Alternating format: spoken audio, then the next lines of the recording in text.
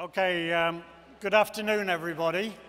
Welcome to this plenary session sponsored by the European Observatory and ASPHER. My name is John Middleton. I'm the president of ASPHER, the Schools of Public Health in the European region. And in the first brief part of this session, it is my pleasure and honor to announce the winner of our Andrija Stampar medal this year. That is something we award every year, and this year goes to Professor Gaetano Fara. Professor Fara is Emeritus Professor of Public Health from Sapienza University School of Public Health in Rome. Has had an illustrious career in vaccinology, in environmental health. He's served at national and WHO level. He's worked on health and social care research and evaluation. And in 1976, he was the chair, the president of the epidemiological committee looking into the Seveso chemical disaster and subsequently worked on the international committee for that work. So it is my great pleasure to present this medal, the Andrija Stampar medal, to Gaetano Fara.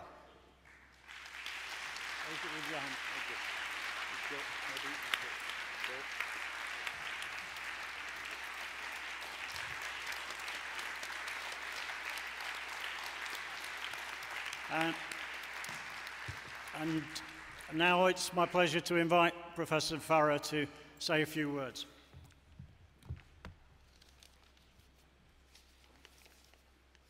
Thank you, Mr. President. I'd like to get the first slide.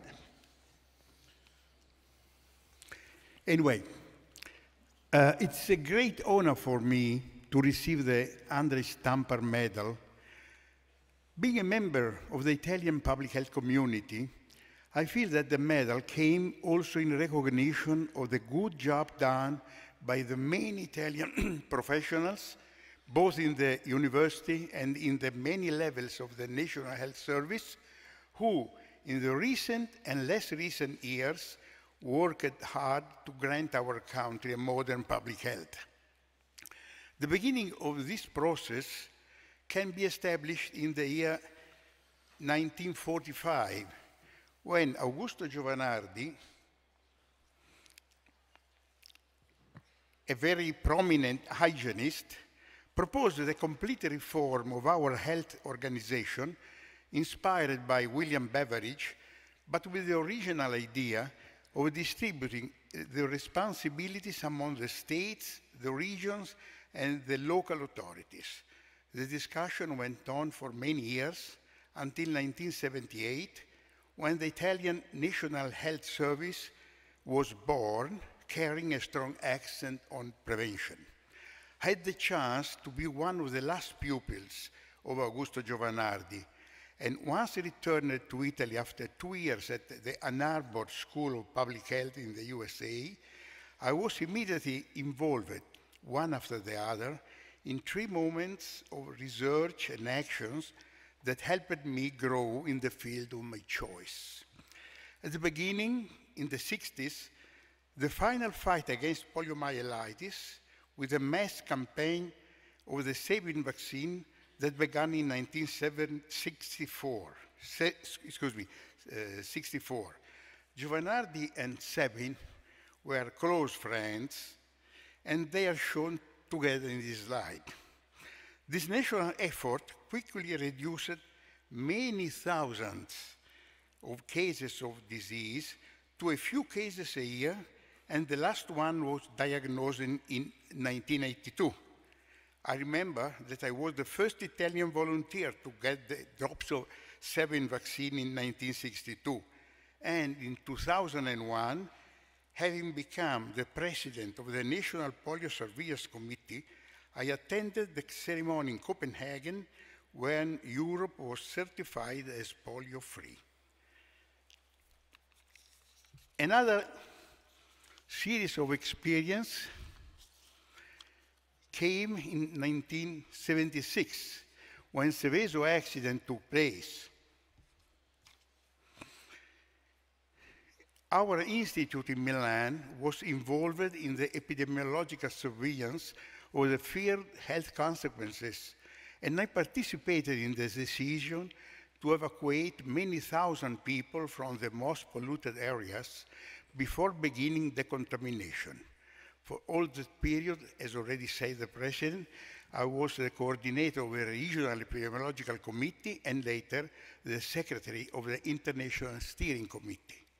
The Seveso problem took years before its solution, but the final results were positive and offered the basis for the European Union to issue the Seveso directives.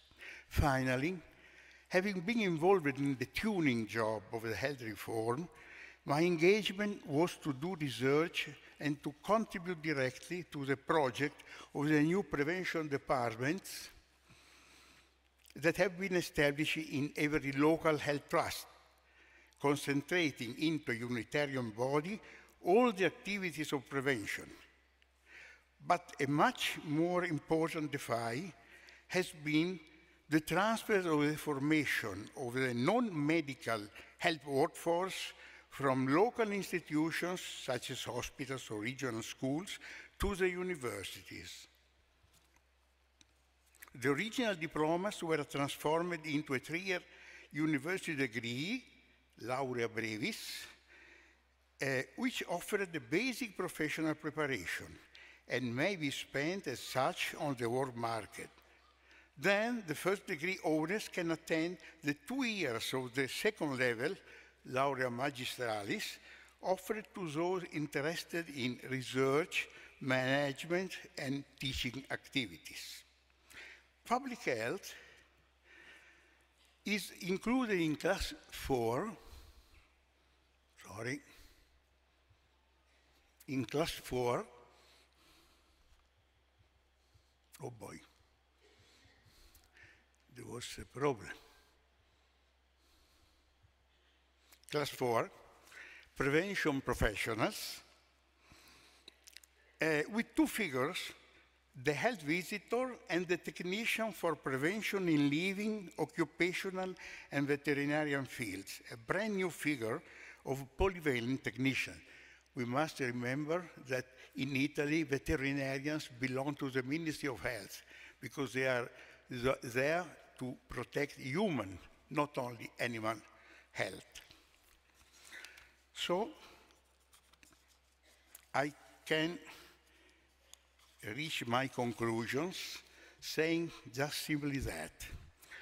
My path in public health could combine 3 different experiences: infectious diseases and vaccinations, environment, health organization, all connected together by a common thread of epidemiology. I hope that all the young people who approach public health could live experiences of that kind, terribly demanding, but so rewarding. Thank you.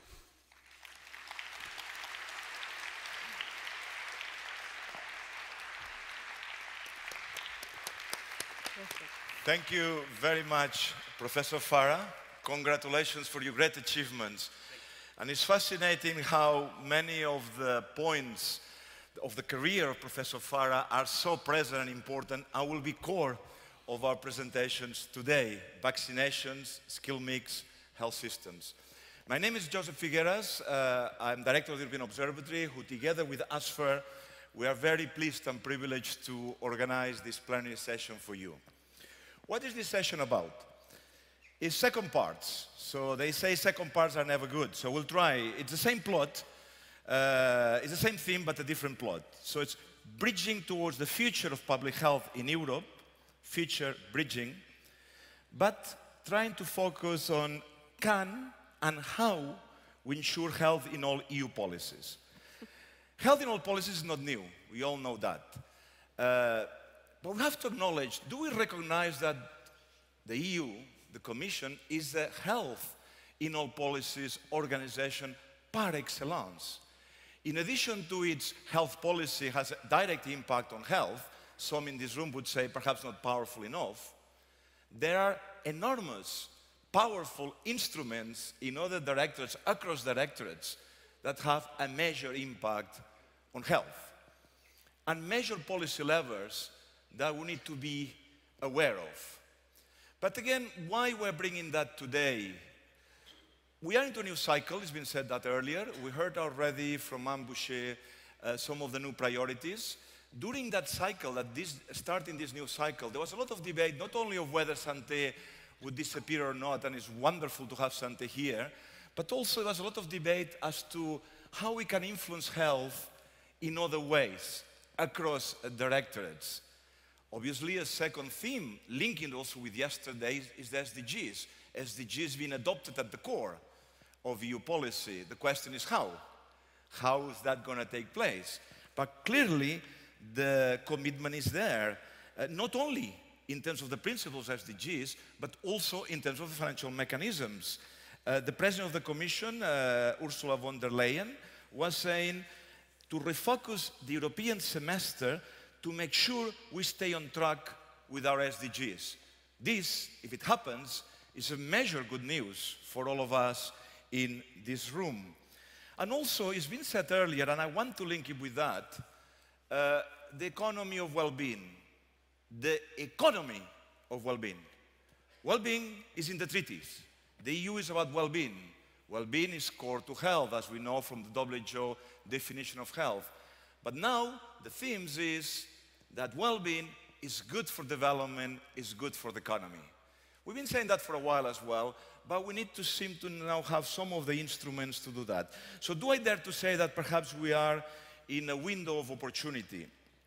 And in this window of opportunity, what we aim to do today with you is to have perhaps a better understanding of the process.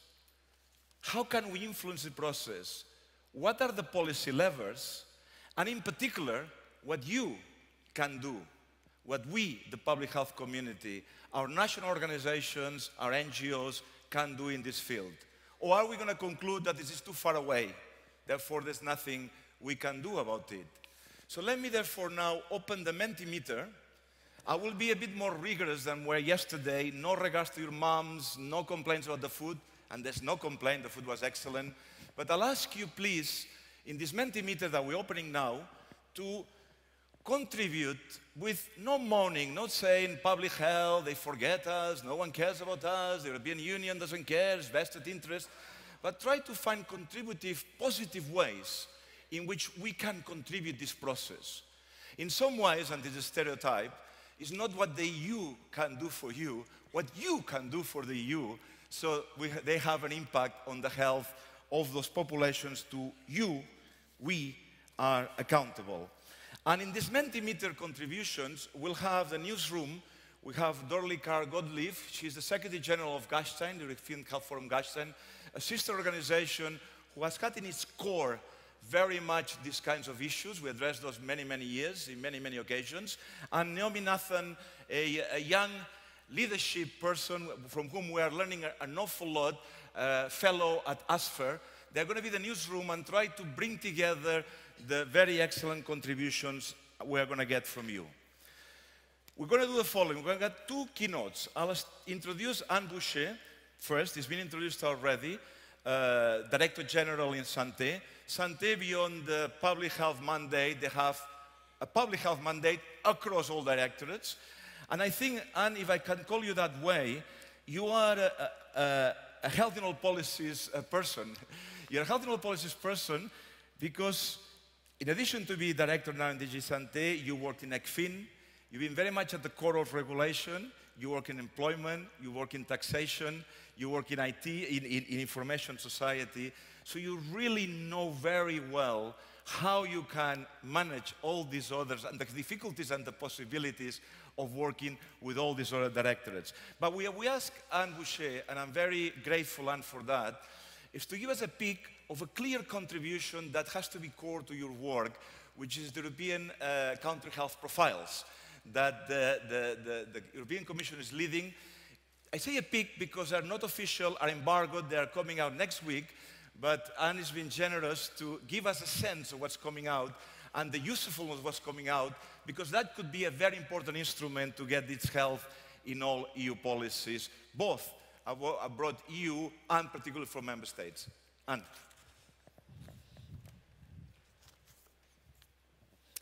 Thank you, Josep. This morning I had the opportunity to highlight that we are now in a transition towards a new mandate for the next 5 years, where ambitions for health have been raised very highly, and it is against important mega trends of climate change, population aging, increasing hybrid threats, increasing inequalities, and these are things which have a health dimension, and we need those to respond to these challenges. And for us, it's very important that when we respond to this, we do it on the basis of evidence-based policy. And to do evidence-based policy, you need to collect and organize the evidence. And the way we have decided to do it is in a way which allows us to have the possibility of getting overviews of the hottest issues and challenges, and at the same time, we need to have a regular, solid, comprehensive benchmarking and reporting to understand what member states are doing. And that's exactly what the state of health in the EU is doing. It is as Josep said, it's a joint undertaking of the European Commission, the OECD, and the Observatory, and it is spread over several years, and it is well established over the last 5 years, and it puts together expertise, it's put together information and comparisons. And as Josep was saying, on the 28th of November, we're going to come out with the country profiles. So we're going to publish 30 country profiles, which are systematically reviewing the performance of the health systems for the countries, benchmarking them. It's very useful. It's very updated on what has happened as trends in the different member countries. And we have, together with this cycle, with these 30 country profiles, we have what we call the companion report. And the companion report is exactly what we need to zoom in and to help us formulate our policies and policy responses. So I will give you some previews of the conclusions of the companion report, and you will see that it links a lot to the 5 priorities which I have mentioned for the mandate of the new Commission. The first one is on vaccination, where we address the issue of vaccine hesitancy and the big concerns of the member states that we are leading in vaccine hesitancy, and that it is in this area we have, the evidence, and comparing countries, we can, really highlight the fact that improving health literacy and countering disinformation, working actively with health workers is really the way forward. And some of you might be aware that we have this vaccine coalition. Yeah? The second aspect is the digital transformation. We definitely see that we are at a critical moment for the takeoff of the digital transformation. We think that the digital transformation, and it comes out when we look at what's coming up with the apps, with the wearable technology, with the online fora, and also with the data mining and artificial intelligence, is that there's a huge transformative potential, but at the same time, there are a number of risks, and therefore it's very important that digital transformation happens with a good oversight of its implementation and with safeguards wherever possible. And what we have identified in our analysis there is that there are some areas where these oversights and these safeguards should happen at the European level. So one of the issues is interoperability, and the other one is privacy. Issues related to security and safety are also at stake.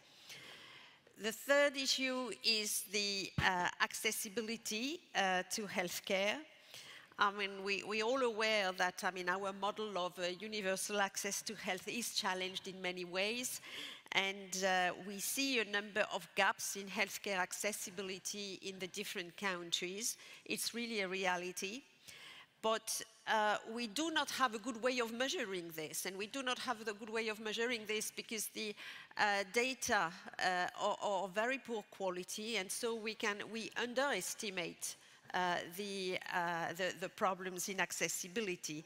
And I think one of the big challenges which we highlight in the report is that we need to deal both with the we need to combine clinical and socioeconomic characteristics to be able to really assess the gaps in healthcare, because clinical and social vulnerability, they go hand in hand, and it is really problematic that the statistics do not allow us to do that properly right now.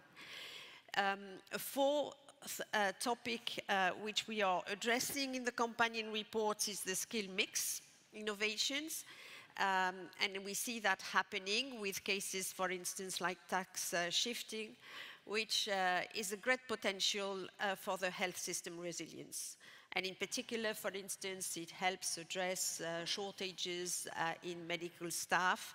And we have seen interesting experiences on the role of nurses or pharmacists.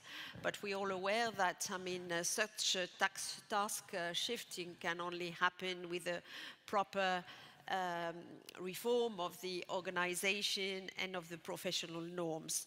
So it has to be really supported by adequate education and training.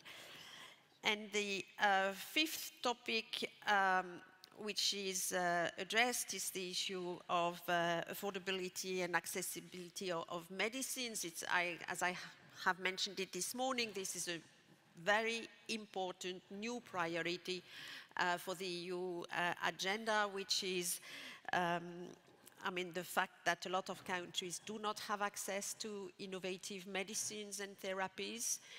They are only marketed in the richer countries, and we also have the issue of shortages of the more classical medicines. And for this, I mean, we think that the way forwards is the health technology assessment. It's very important also to that there's more cooperation and transparency and sharing of experience between member states on pricing and procurement policies. There's also, I mean, the unexploited benefits of using more generics and biosimilars, and it's also important to have sound governance principles in the appropriate use of medicines in hospital settings. Yeah? So these are, in a nutshell, the conclusions of the companion report. As I said, we're going to launch all this as a package with the 30 country profiles on the 28th of November. They will be then widely available. They will be, I mean, we will have a lot of outreach actions in the member states to stimulate discussions. For us, I mean, the 30 reports are important because they feed the European semester process. So they help us identifying in which areas member states really need to, in which direction they need to reform their health systems. And really, this is material which is not only useful for us, but which is available for, I would say, any policy analysis. So I hope in your own areas you can use it, and also you will find it useful and informative, and you'll be also participating to dissemination and also to provoke some policy discussions in the different parts of the public health and other policies. Thanks. Thank you.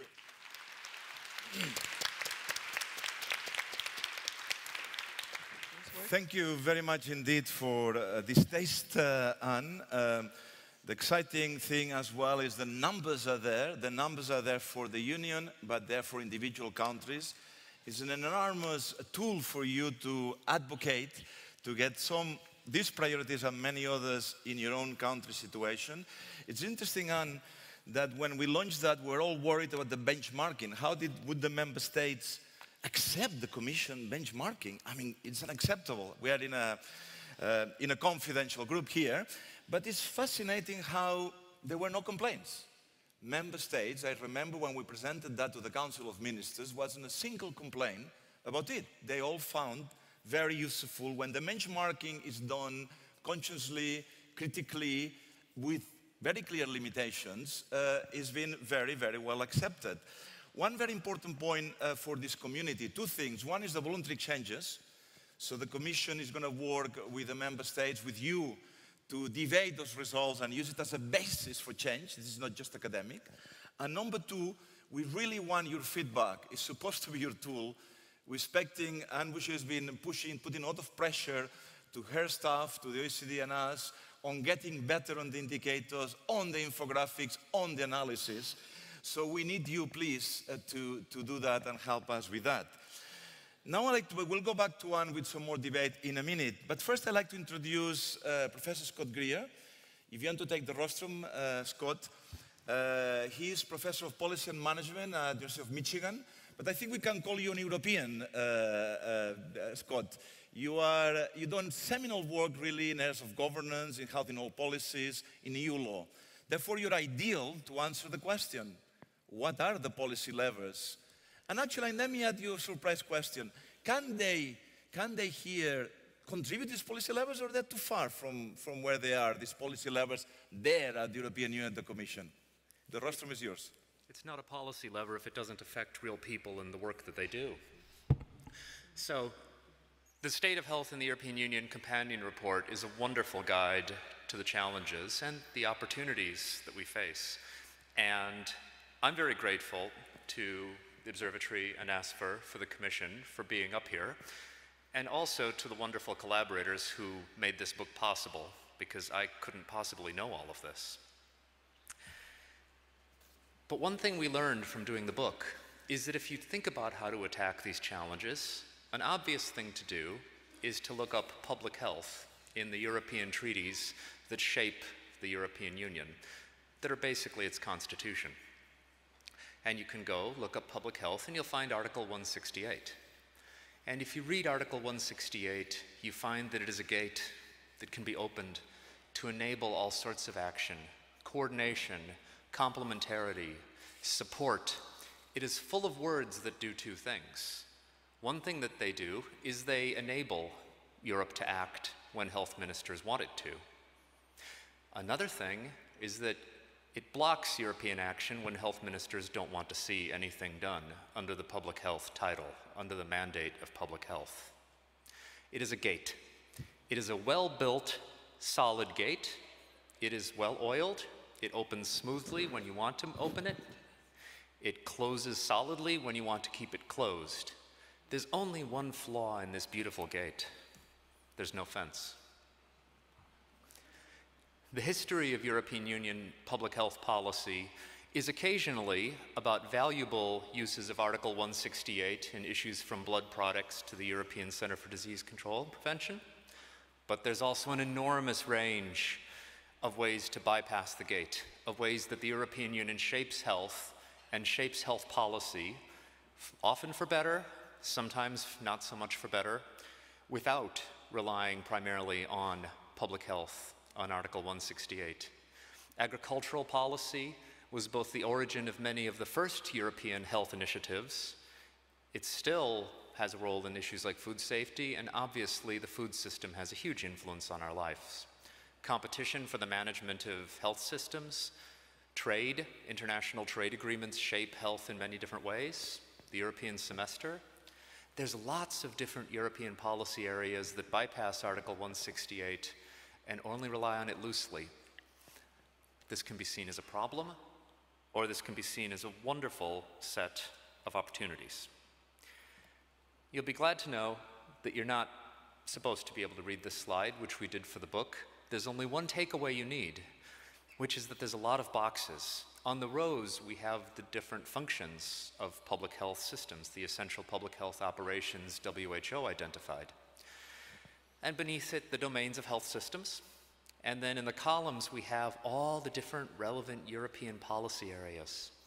And what you see is that far beyond Article 168 or a project that you know of, there's so many ways the EU shapes public health. Did you know that Euratom shows a role in 3 different dimensions of public health and health systems? That's the Atomic and Radiological Nuclear Treaty. So this is a map of a tremendously diverse range of things that Nikfahi put together, which show us so many places where there's a European impact, and that means we can have a European impact. To highlight that, if you look at the European treaties, and all of the language of European politics is couched in terms of the treaties that authorize action, there's actually 4 treaty bases that specifically mention health. Article 168, public health, but there's also labor. In social policy, labor regulation, health is an objective. In the environmental policy treaty articles, health of humans is an objective, and in consumer protection. That's already a set of opportunities. Those are explicit mandates to promote health in Europe. Then, there's overall commitments by the European Union. In Article 9, the Union shall take into account the protection of human health as one of its core objectives. There's sustainable development goals that President von der Leyen has signed up to, including for the semester. There's the pillar of social rights, which was agreed by the Council, the Parliament, the European institutions, and it's a list of 20 core social rights of Europeans, which is a normative document, but also a statement of commitments that the member states, the European institutions, and their leaders have made. And finally, there's the Charter of Fundamental Rights, which is effectively a constitutional document which, among other things, includes access to health as a right, a fundamental right. And we see the effects. Fiscal governance, 5 years ago when we wrote the first edition of the book, was basically an austerity measure. It was driven by finance ministries and DG ECFIN. It didn't show a lot of evidence of a subtle understanding of health, and it showed, as we would predict from any policies made in the depths of the debt crisis, a real focus on a fairly narrow concept of austerity. Compare it today. Strong, subtle state of health in the EU informed, supporting improvement of healthcare quality, improvement of access and equity in a variety of different countries, from Cyprus to Italy, from Lithuania to the Republic of Ireland. The fiscal governance mechanism that was in so many ways born in what appeared to be a necessary commitment to austerity is now a support for improvement and expansion of health services and equity. And that's not new. There's a lot of European policies that don't necessarily sound good, that turn out to be good. There's the healthy side of the internal market. An enormous amount of EU law is fundamentally based on internal market clauses. That's the nature of the EU.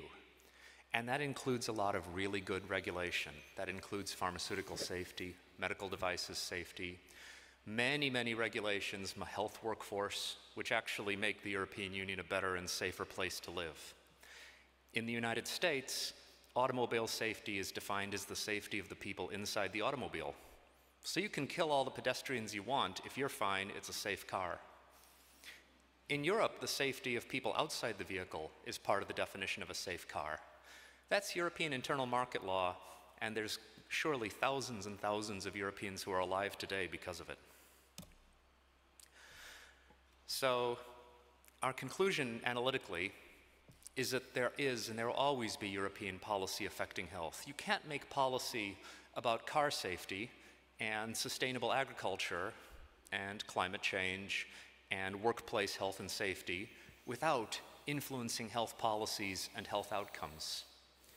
The question in European politics is always whether it's made for health, whether food policy is made for health or for agribusiness, whether labor policy is made for health or for employers' narrow interests. But there's a lot of opportunities because of that diversity, because there's so many different ways to make that happen. The first edition of our book in 2014 wasn't particularly happy. One of the pleasant surprises of writing this edition was the sheer number of things we found where there's potential, where there's a real opportunity starting in 2019 to take advantage of institutional renewal and drive more European policies in ways that are good for health. And there's a lot of them. Thank you. Thank you. Let me be a second, Scott. I think you're leaving the Star Wars image here. I hope it's not the dark side of the European Union, but the positive side of the European Union in terms of the impact it can have on health. Very well, because you managed in very few minutes to give us a real nuanced view of all the possibilities. I'd like to have you with me a second, because what we're going to do now is ask you to vote, to exercise the right to vote. And please do help here, do vote. We're going to put the same Star Wars themes there, and we're going to ask you to sit in the seat of Anne Bucher. Anne Bucher, in addition to SANTE, plays a key role for this dark or less dark side of the European Union. We're giving you 100 points. 100 points means political resources, Anne, which are important in the EU, I guess, managerial capacity with your staff, financial resources, regulatory elements to invest, divide between these different areas. It's a bit of a painful process, but we'd like you to think through, and if you're not able to allocate them, it means that you do not understand very well what's going on and where the impact on health is. So please humor us and make us a favor and try. You go into Mentimeter. Oh, people are doing that. Only one person. Well, fine, two. Okay, see where we get 10% of the people here. Let's influence the audience. What would be your favorite, Scott, as we are sitting here? I think I gave the game away.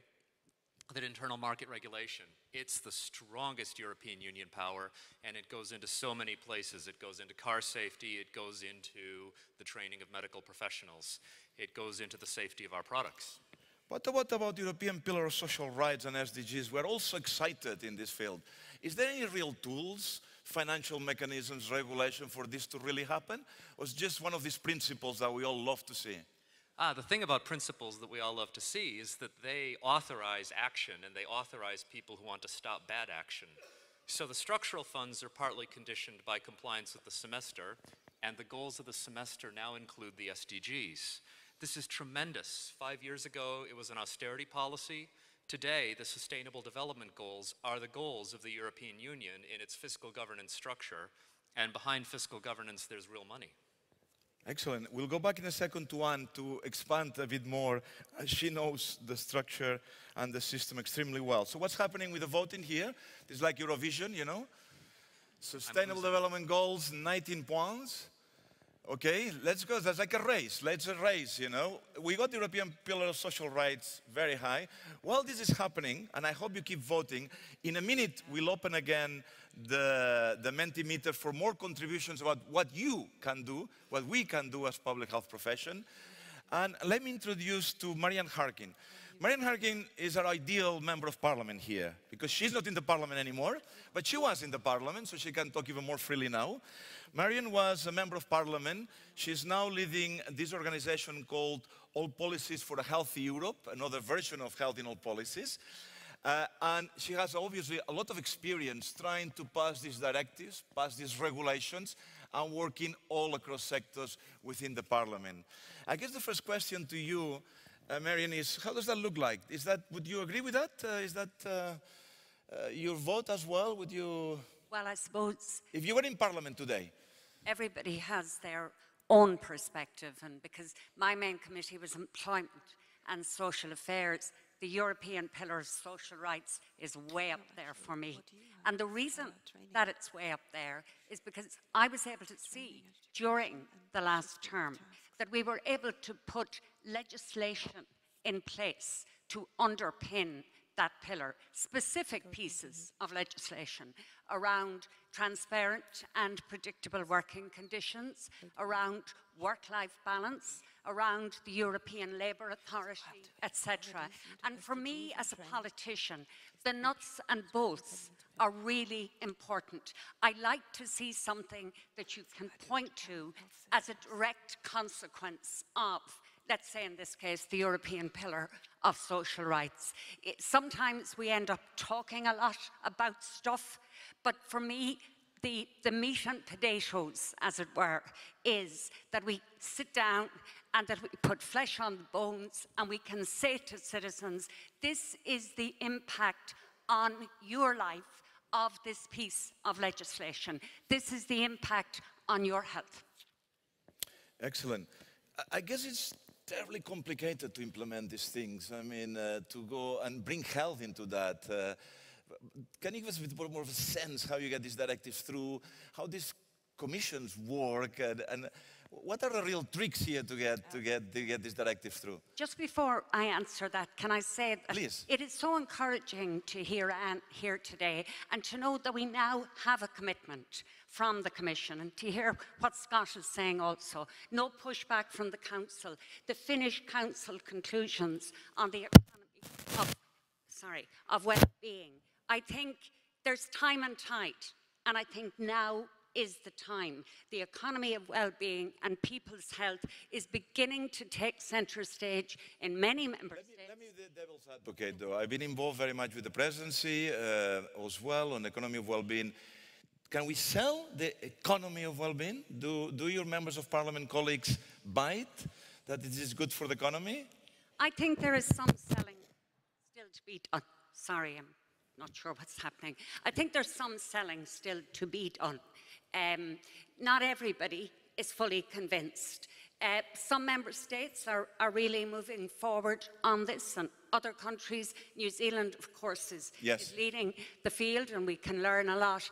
But looking at some of the conclusions from the Finnish presidency, where, for example, they ask member states to consider putting well-being indicators into their budgets. I mean, that's a very specific measure that they can take. So I think it's time and tide. I think everybody here should feel excited about the possibilities and the opportunities, both within the Commission and the Parliament. And one of the questions you asked me was, how can people, if you like, feel that they have an input into policy making, into policy decisions? And I think various organisations have to look at that very carefully to see whether it's through the Parliament or the Commission that they can do that. And just specifically for, but it doesn't matter. Specifically, we are going to ask you again to the Mentimeter to bring your contributions, your specific contributions. What do you want from them? If I were still in the Parliament, I suppose you've got to look at the issues that you're concerned with. You've got to see what's happening in legislative files at that point in time. But I think more and more members are now open to listening what groups like you and organisations like you have to say. I mean, Scott mentioned the semester. You have no idea how difficult it was within the Parliament to try to even get the term social indicators, never mind health, social indicators, you know, to be accepted as part of the semester process. And in quite a short space of time, really 4 to 5 years, that has changed. So now there's an opportunity to input into decision-making at all levels. I don't have the time today to give specific examples, but if anybody wants to speak to me afterwards, whatever. My microphone, yes. We'll be looking for you later on to do that. Let me remind you what you told me yesterday, Marian. You were saying there's no point for people to come to call your office when actually the amendments have been put in. And sometimes the profession believes that we put our evidence there, it will be taken on board. If we are not able to identify the window of opportunity, there's no chance in the world. All of you, I know, are proactive, but you've got to be how can I put this? You've got to be really careful about how you do it, because there is a particular process. And if you input at the wrong time in the process, it's a waste of your time and the person you're talking to. So it's really important for all European organizations to know how the process works from the very beginning, consultation with the Commission, right down to the end of it, to the trialogues, to even lobbying your particular minister in your own member state on a particular issue. It's a very long process. Perfect. And just finally, I mean, for me as an MEP, I had two functions. Number one, legislative change, and number two, act as a conduit for ordinary citizens and NGOs to influence policy. There's many like me. Use them. We wish that they're all like you. We are very impressed. Thank you very much, Marian.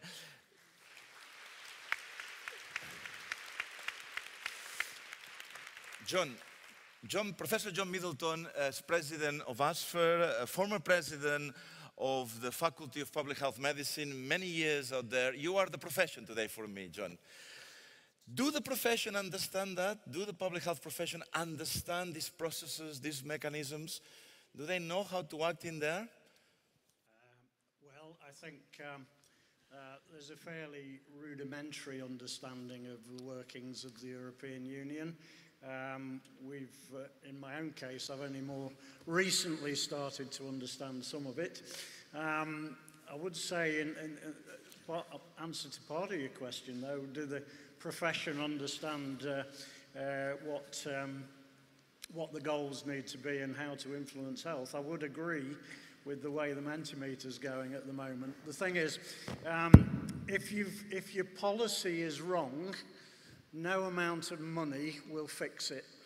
If your policy is right, you will find that money is not the biggest of the problems. So having sustainable development goals as the high lever on European policy conference, I think, has got it right. And I'm watching the pillar of social rights creeping up. I think for all the reasons Scott's described, the internal market rules have been an extremely vital protection to our health. I would like to see the international trade law rise up the list, because I think that and the internal market regulation go together. So I think, you know, conference is pretty on key where they want policy to go. I think the other great thing about the Commissioner-elect's, you know, Europe that strives for more, the idea that the Sustainable Development Goals should be part of that annual monitoring through the European semester, vitally important. And let's see the money go towards the things that we all think are important. Let me push you further. You are ASPHER here as well. No. You've been doing, ASPHER has been taking the leadership in competencies, in new skills for public health. Are we doing enough for people to understand the political, is that working? The political economy, is that working? No. No, okay. My voice is very powerful, so I can also scream. Although my wife always complains, and my children. No, the point being that the profession is, you're training that profession, skills, competencies. Are the schools of public health themselves understanding this? Are the public health schools understanding the communication elements, the advocacy elements, teaching their professionals? Are we understanding the political economy of Marian here? I think it's, again, very, very variable and very rudimentary, actually. And, you know, in ASPHER, we've been working on the competencies for public health and the curriculum. You know, there's some very basic things that people in public health need to learn. But beyond that, you know, it's a whole new field. People, somebody asked me what the language of public health was. I say it's partnership. You've got to have enough of the jargon of different disciplines. You've got to be able to start a conversation with the people in different disciplines. I've been talking to the architects from Italy here today. I was with the police forces of Amsterdam and Canada. But are you an example? Yeah, sorry? Are you an example of the rest of the... Well, I hope so, and you know, An illustrative example of the profession, I mean. An illustrative example. You think that the profession is doing that? Talking to the police and the architects? It's doing it more than it was in the past. Excellent. I think the thing about the 168 article is that it's not just European government, it's not just national government, it's local government, and certainly in the UK, that local involvement of different disciplines in public health is getting stronger, I think.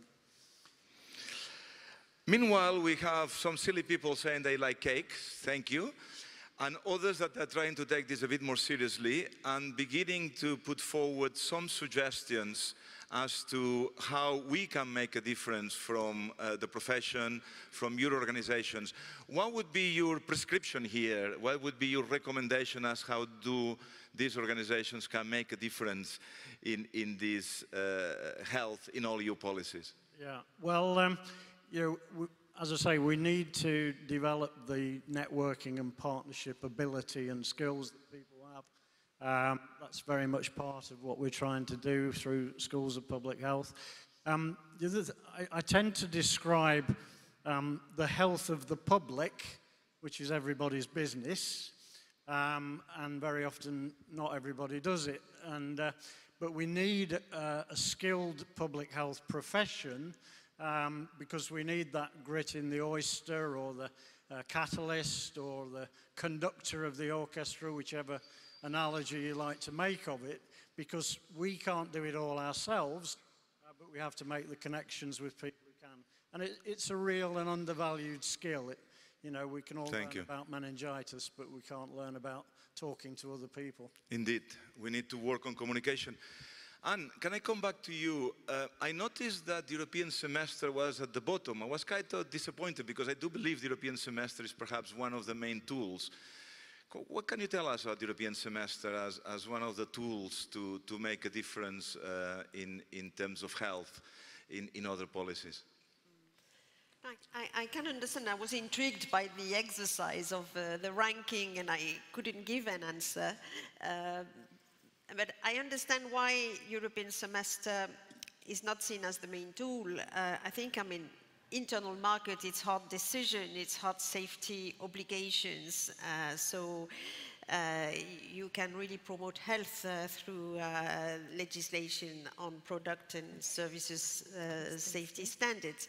In the European semester, I think, and there was a comment about the Irish crisis here, which I find also interesting, it has raised the issue of the organization of the health systems on the overall agenda of economic policy. So, I mean, health systems is now part of the really discussions which take place among the economic finance ministers, social ministers, and health ministers. So it's, there's much more of a coordination. I think, I mean, if you think of the role the state of health has played, is really to identify the direction of reforms. And I mean, I think this year we had 16 countries which had recommendations on the health systems, a lot of them to move in the direction of more prevention. Public health, exactly. Yes, public health, reducing out-of-pocket payments and all these types of proposals. I think it has, the novelty also which we are introducing now is that there's this link between the recommendation and the funding. Because it's true that it has raised the profile of health, it has increased ownership of the health issues by different ministries, but we know from the recommendations that they're not always followed. So if you think in terms of effective influence, you might not always get what you want compared to internal market legislation. But certainly now what we have is that when there is a recommendation on the health system, the funding in the structural funds or for technical assistance for structural reform is accompanying the recommendations. So you have a way of delivering the reform. So which, the semester can affect as well the use of the structural funds? Will, definitely. Because it's actually the second largest budget of the European Union. There's this constitutional asymmetry, but in terms of funds, the real area is agriculture and structural funds, isn't it? When we come out, when we come out now with the recommendations, we have to have an investment plan which is indicating how the structural funds are going to be used to support the implementation of the recommendations. So that will enhance investment in the health systems at national level. And you would expect that 2 to 3 years down the road, you should have a higher part of the structural funds instead of paying roads and railway tracks, which will start paying health systems. But at the same time, arguably, as we're talking health in all policies, perhaps these infrastructure developments or investments in other areas can have as much impact, if not more impact in health than the building and the training. And I think that's the fascinating element of the structural funds. As we are asking, and people are coming up with very, very good contributions, which in a minute our newsroom should be ready to report back.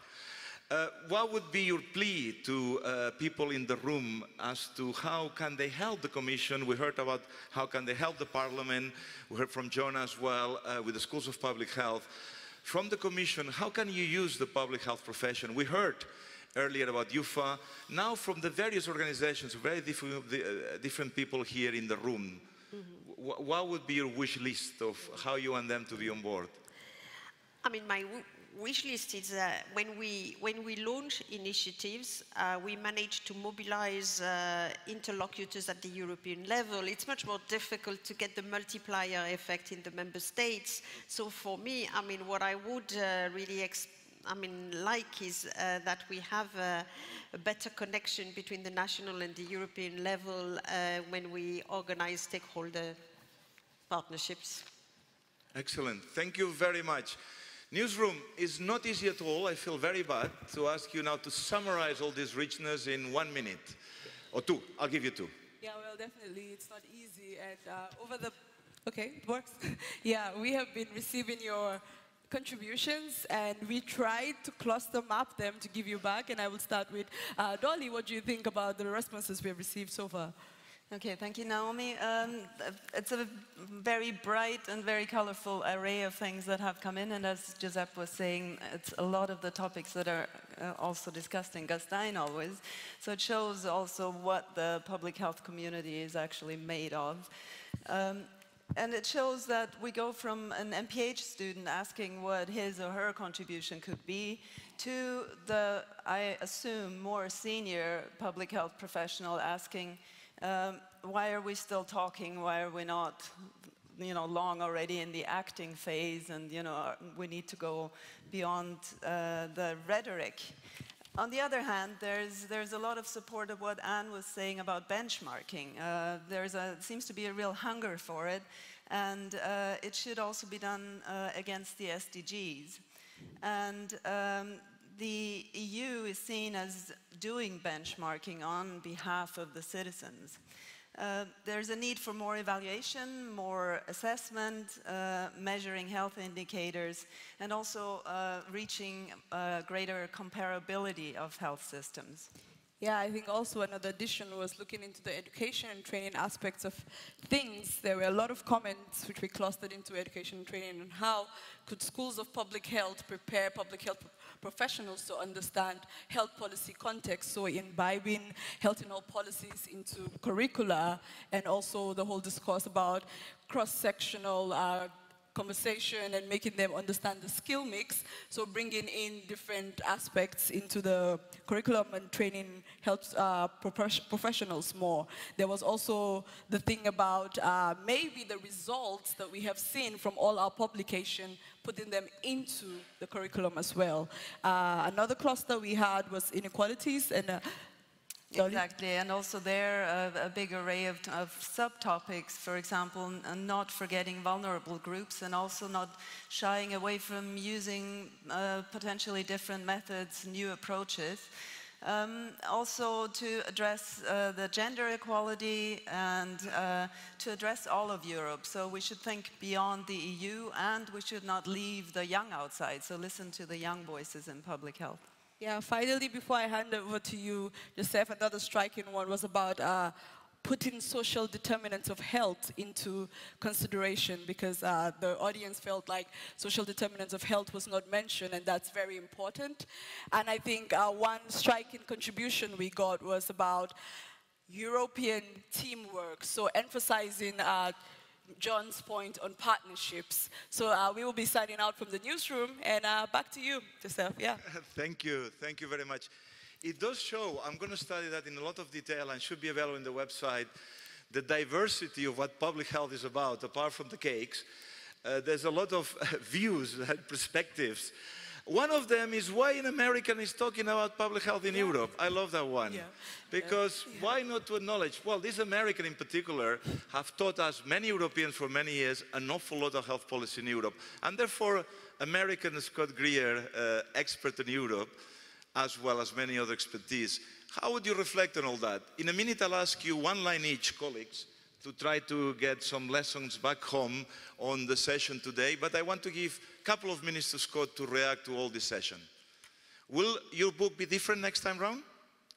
I hope it continues getting happier. It will probably have fewer beautiful options, but that will be because some of the good options were taken.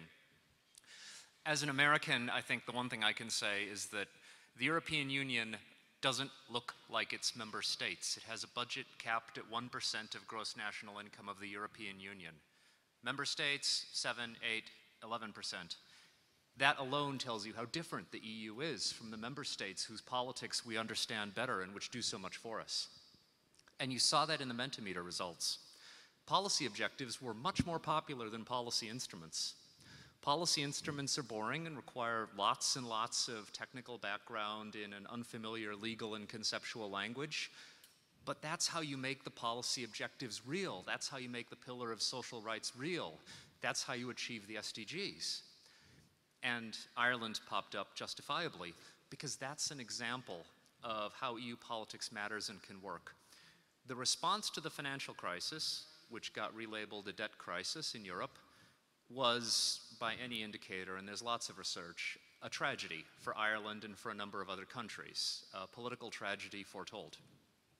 One of the results of that was the institutionalization of the semester, which was a project to make fiscal governance permanently rigorous so there wouldn't be any more need for bailouts. And it was not designed with health and social objectives in mind. Fast forward 5 years, it's full of health and social objectives, and it's going to incorporate the SDGs. That's a classic case of how political action turned something that was not good for public health into something that is increasingly useful and promising. So we don't have to defend what was happening to Ireland a decade ago in order to see the tremendous achievement and promise in the semester and other areas now. Perfect. Thank you very much. Can I have one sentence from each to close that down? Okay. Public health is the best job in the world. It's not who your doctor is, it's who you vote for that most affects your health, so work with the politicians. 3 sentences. Thank you. I saw a piece there about the skilled marketeers. Listen to me, you are the skilled marketeers with your energy, with your enthusiasm and your knowledge. Yes, politicians are short-term, but if you come up with something that matters to citizens, any of them worth their salt will listen to you. And finally, a piece from the UK, we will miss you if you leave us. We will miss you so much across so many different areas, but particularly in the area of public health. You did a lot of the heavy lifting, and I hope somehow you manage to remain. Hear, hear. Last sentence from you, Anne? I mean, for me, I mean, I would like that for every challenge, we manage to have a health partnership which goes beyond the public health constituency. That's my dream. Thank you very much indeed. Well, my microphone, be able to move. From me, I noticed that many of you were asking, what is the European semester? Well, you have a book out there. We financed many copies of that book that you can take and read and understand in more detail how these mechanisms operate and how can you use them. And the last sentence will come to that book. It's very short, and I'll let you go for your coffee. The question is not whether we want an EU health policy. For EU health policy is inevitable, is there, by default. The question is how it should be made and for what ends. And I add, what is your role on that EU health policy? So stop mourning, let's stop mourning as public health. Today, for the first time, and thank you very much, we had an optimistic, forward-looking, constructive way to move forward with real mechanisms to make a difference.